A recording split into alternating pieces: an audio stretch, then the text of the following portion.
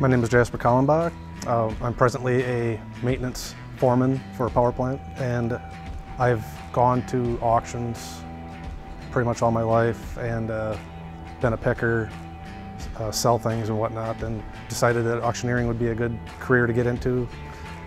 Some of the big takeaways from my time here: there's lots of law, things that I wouldn't have thought about before I came here. I want to start an auction house, potentially doing estates and understanding the legalities behind it and what I could be responsible for.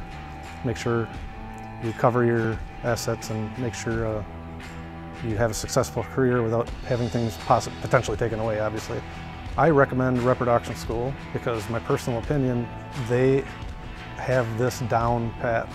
They have a lot of experience coming through the door. They obviously have a successful company, the owners of the school.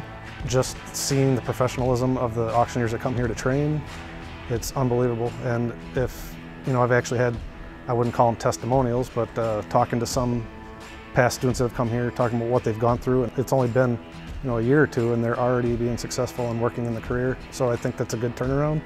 I would suggest this school to anybody that's looking to get into the auction business.